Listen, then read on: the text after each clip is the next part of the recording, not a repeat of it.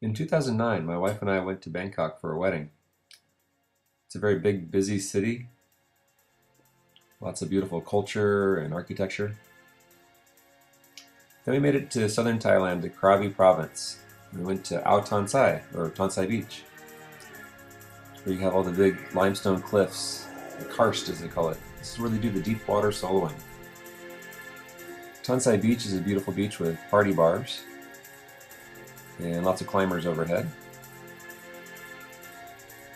I got to do what I always wanted to do, which was bouldering on a beach in Thailand.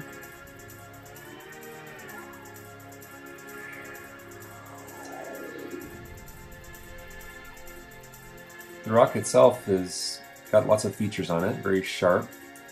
It's a little bit greasy because of the humidity and coastal air. And this is a very easy bouldering traverse warm-up.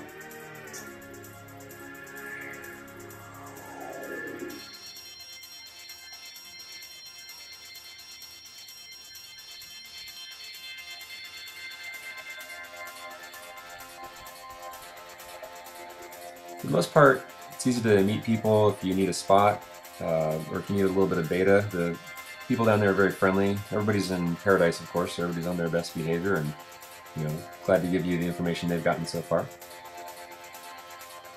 Overhead, of course, people are doing things that are much harder than this.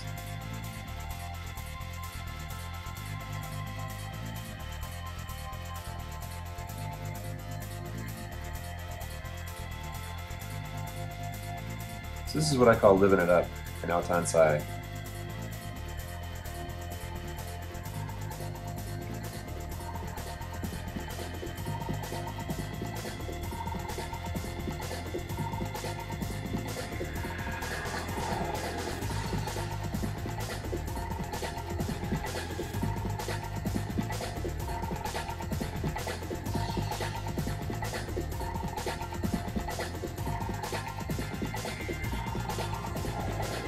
Climbing over sand is very confidence-inspiring. If you ever need to fall off the cliff, it's a pretty short fall onto some very soft cocoa sand. You can't make a move, you just fall right off. No crash pad required.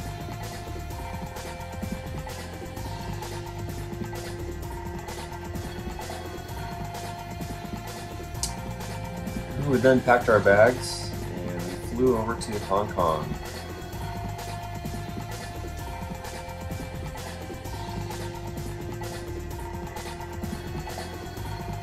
After we got settled and acclimatized to the busyness of the city and the hordes and hordes of people, we decided it was time to walk across the island over to Shek.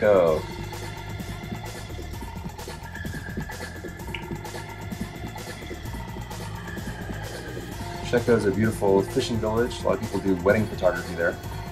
It's got a rugged coastline with some old degenerating granite. That's some European expatriates that like to climb there in the evenings on this point. They show me some of their favorite climbs. They use work lights so they can climb after dark when it's cooler.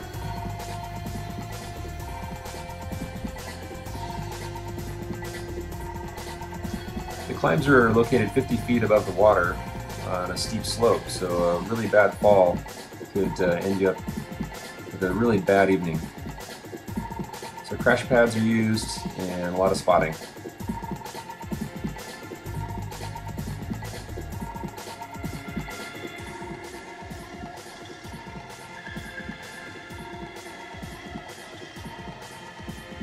Truly one of the most beautiful places that I never thought I'd be bouldering.